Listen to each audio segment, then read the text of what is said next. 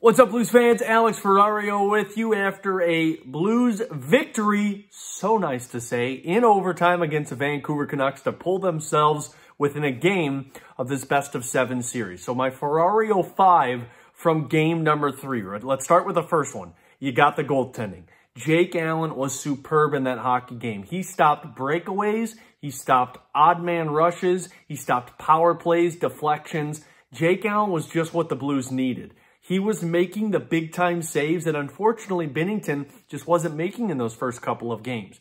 You need those saves from your goaltender to provide that energy boost and that momentum shift in the game, and that's exactly what Jake Allen did. When things weren't going right for the Blues, Jake Allen came up big so that the team paid him off later on in the hockey game. So that's exactly what they need. Who knows if you go back to Jake Allen, but stopping 39 of 41 shots in a game that you really only saw one since this return to play has started, that's a strong performance by Jake Allen.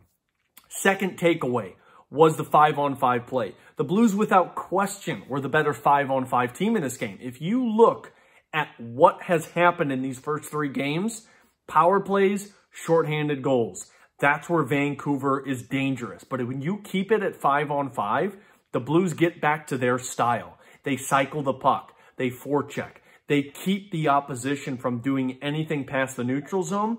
And when their guys don't have the puck on their sticks, the Blues are the better team. So at 5-on-5 play, the Blues got back to that style in game number 3, and they were the better team last night against Vancouver. Third takeaway, the physicality in this one.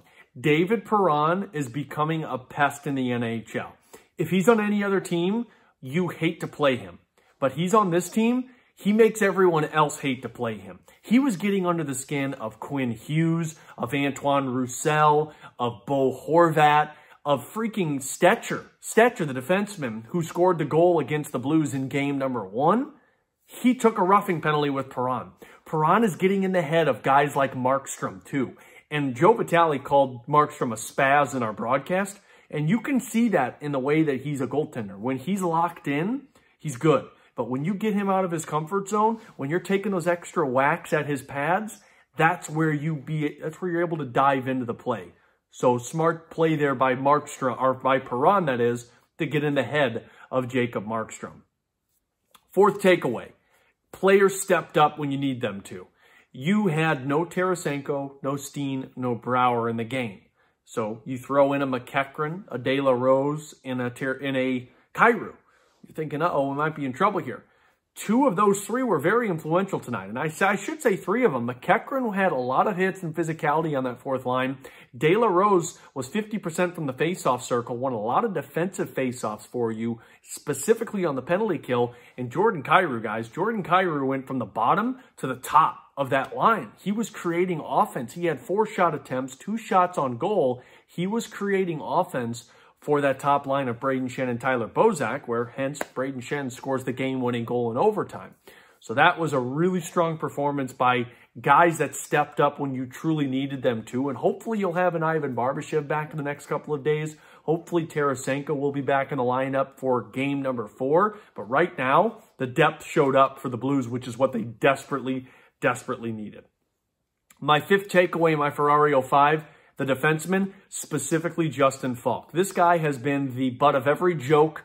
He has been under so much scrutiny and spotlight throughout the regular season that you're kind of wondering if this guy was ever going to pay off. Now, look, you got a 7-year extension. People still may see that as a lot of money for a guy that you don't really know much about.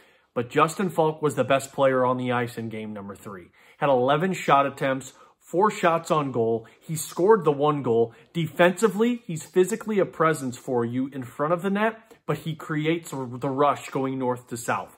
He helps a neutral zone rush that really wasn't that good last night against Vancouver in the first couple of periods. Justin Faulk was a difference maker, and he looked like the Justin Faulk from the Carolina Hurricanes days. If he can play that way throughout this series, the Blues will be the toughest team to beat in terms of the defenseman. So Justin Faulk played a phenomenal game and picked up a lot of the slack for the defensemen that struggled a little bit. Colton Parayko, Marco Scandella, they gave up a couple of turnovers that resulted in goals or chances. Justin Falk was an offensive weapon for you and a defensive weapon for you, which is a really good sign moving forward for the St. Louis Blues hockey team. So again, my Ferrario Five from game number 3. Number 1 was Jake Allen. Superb, outstanding performance to prove that you have 2 goaltenders. Number 2, the forecheck, the 5-on-5 play. The Blues are the better team at 5-on-5. Number 3, the physicality. Perron and company are getting in the heads of this Vancouver Canucks team, which is a very good thing. Number 4, players stepping up like Jordan Kyrou, Mackenzie McEachran, De La Rose, coming up big when the Blues needed them. And 5, Justin Falk was a weapon for this team and the best player on the ice in game number 3. So we'll see what game number 4 has to offer. Could it be Vancouver going up 3-1? Could it be the Blues tying the series at 2? I'll say this, the momentum's on the Blues side. So we'll talk to you after tomorrow night's game, or I guess I should say tonight's game, after, hopefully, another Blues victory.